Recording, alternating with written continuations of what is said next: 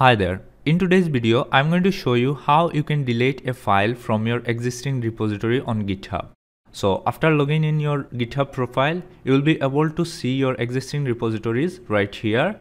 Now I'm going to click a repository. Here it is, responsive landing page color. Here's the design. I'm going to delete this preview.jpg file. For that, I need to click this one, preview.jpg. And here it is, here's the preview image.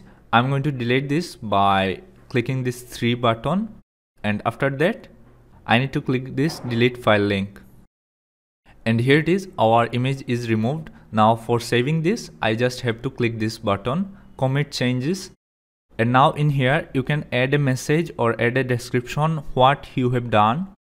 After writing your message, you just have to click this commit changes button. And here it is, our preview image is gone. Here's the message, file successfully deleted. So this was the video. If you found this video helpful, please give it a like, and if you got anything to say, please leave a comment in the comment section below. Thank you for watching. Have good times.